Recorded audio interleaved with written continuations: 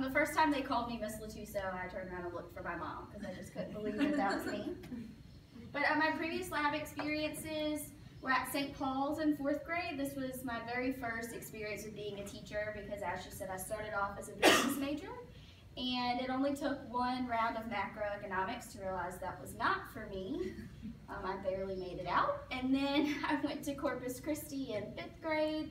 And then I had St. Vincent's the first time, 2nd grade, sophomore year. And actually, we took this picture on the blue bars because when I went there in 5th grade, we took that exact same picture with my 5th grade teacher. And so when I went back as a student teacher, I asked if we could take it with my class. I've tried to put the original in, but it didn't work.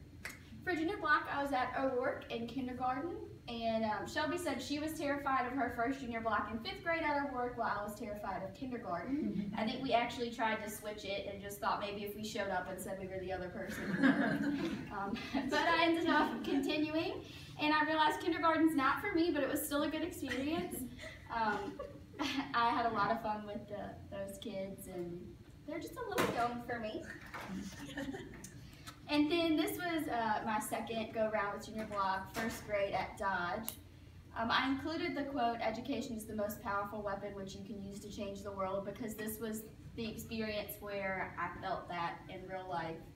I always knew that teaching was a good profession and we did it for good reasons, but this was the first time where I realized we really were changing their lives. One of the students had a really bad home life, and we had a couple go-rounds in that class where he was holding the door closed and I was trying to move him out the way so I could get out to talk to him, and one day he threw a chair at me, but we had a good relationship because we still talked about things that were going on with him. And one day he said I could kill myself and my mom wouldn't even show up to my funeral, and that was 1st grade.